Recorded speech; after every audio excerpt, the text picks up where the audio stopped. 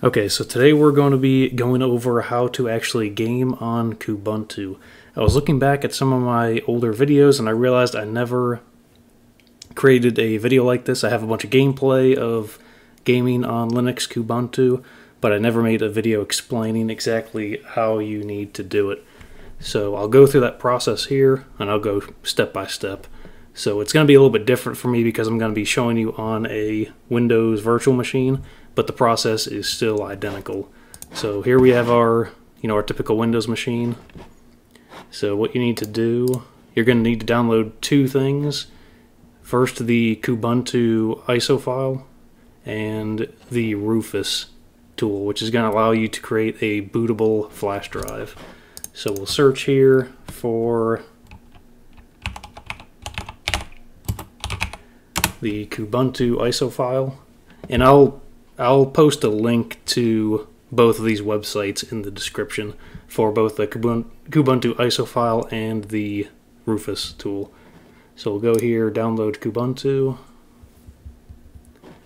Okay, and the version I like to use, you can probably try this newest one, Kubuntu 22.04 long-term support, but the one I'm running is actually 20.0, this one down here. You may get slightly different gaming results from the games I've been playing if you use the newest one. Just to keep everything the same, I'm going to go ahead and download this one again. It's probably going to take it a while, so I'll go ahead, I'll pause the video here, and we'll pick it back up whenever the download is finished. Okay, so as you can see, our Kubuntu Iso file finished downloading. So the second thing we're going to need is the Rufus Iso tool. So we're going to go ahead here and search for Rufus Iso tool. And the link I usually use is this first one here, the rufus.ie. So we're going to click there, scroll down a little bit. And it's actually really good to use this screen here. Whoop. This screen here as a guide. I won't be able to show you guys the exact, going through all these options step by step since I'm using this inside a Windows virtual machine. But you're going to make sure it looks pretty much just like this. I'll still open up the tool just to show you.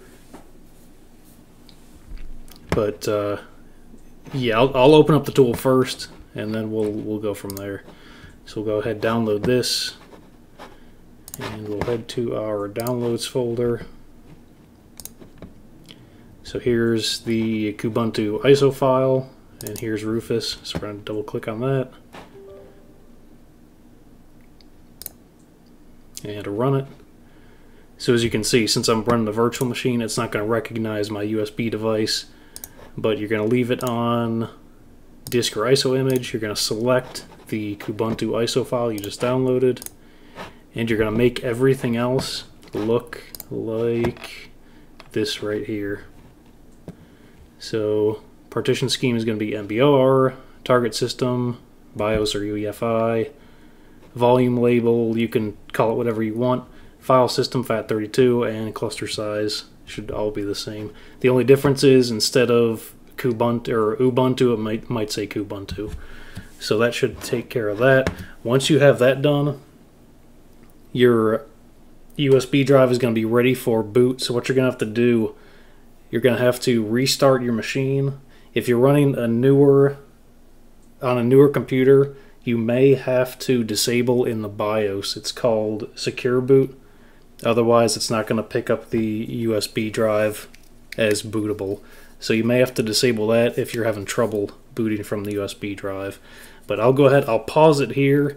I'm going to have to finagle a way to get you guys to view the Kubuntu ISO file because I'll have to boot it off of a separate virtual machine.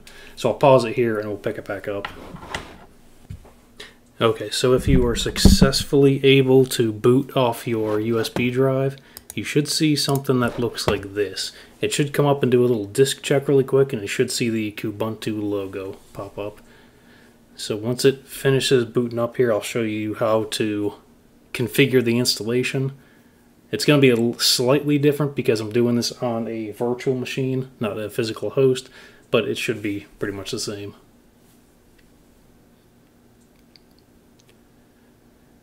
Okay, so here's the options it's going to give you. You can either try out Kubuntu, which we already know, if you're worried about compatibility with hardware, you can always do that.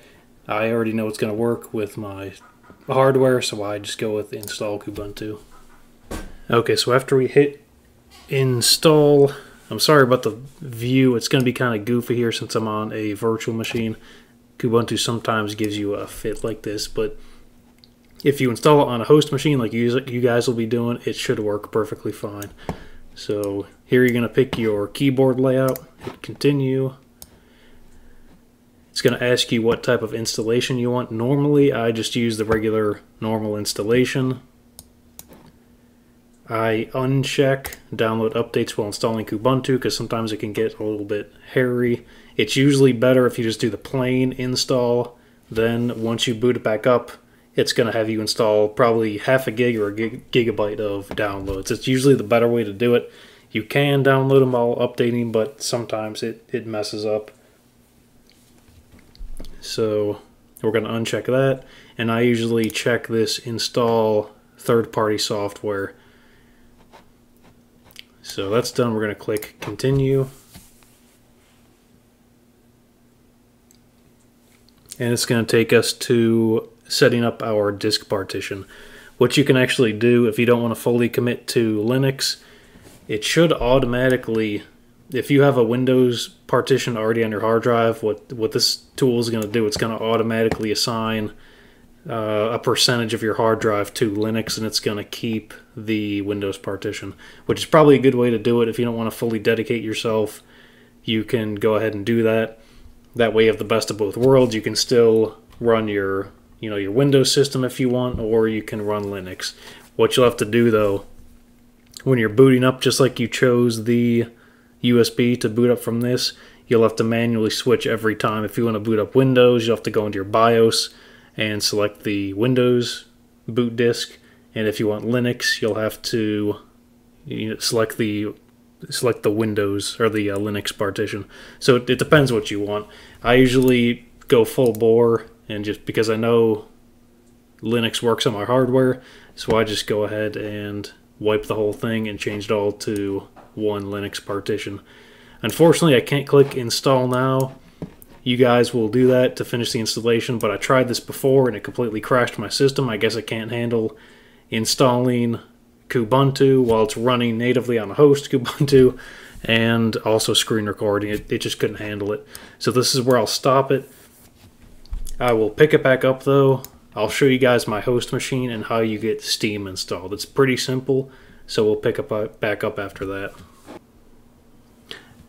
Okay, so if you did everything right, what it's going to do, it's going to have you restart and then pull the boot medium. So you're going to go ahead and do that, and it's going to bring you to your regular host desktop like we're seeing here. So all you have to do now to start gaming, usually what I do is I come over here, go to Discover Software Center, and it gives you a bunch of options here, but if you just want to get started right away, you can just type in Steam to search for it and hit enter. There's two ways to do this. You can do it this way, which might be easier. Here's the Steam installer here. All you have to do is click install. I'm not going to click it because I already have it installed on my system. But the other way you can do it is go to the command line here, which is they call it console in Ubuntu or Kubuntu. So you're going to just type in here Steam. And once you hit enter, it's going to prompt you. It's going to say, did you mean to install Steam? And then it'll give you the command to type in and hit enter. It should say something like sudo apt-get install Steam or something like that.